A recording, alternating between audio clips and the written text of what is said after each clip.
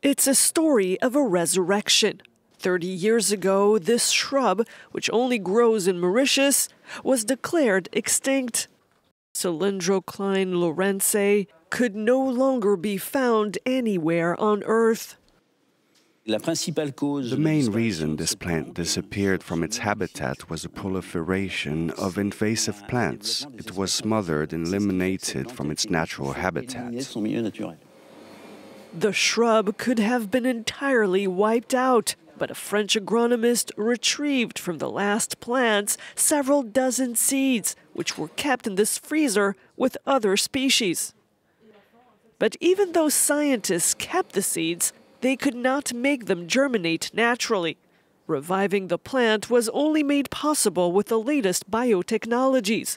They were developed through embryo culture and in vitro techniques. They were then grown under controlled conditions: temperatures, humidity, and light.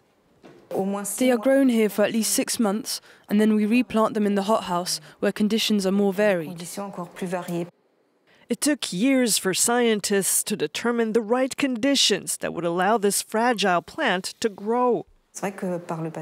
We have made mistakes. For example, sometimes we watered it too much, and then we realized that an excess of humidity kills this plant. Decades of efforts to save one single species. On average, 3 plant species disappear every year, a phenomenon which has accelerated due to human activity, including deforestation. To try and preserve or revive plants more efficiently, scientists are now turning to artificial intelligence, which can determine the best procedures and conditions needed for every plant.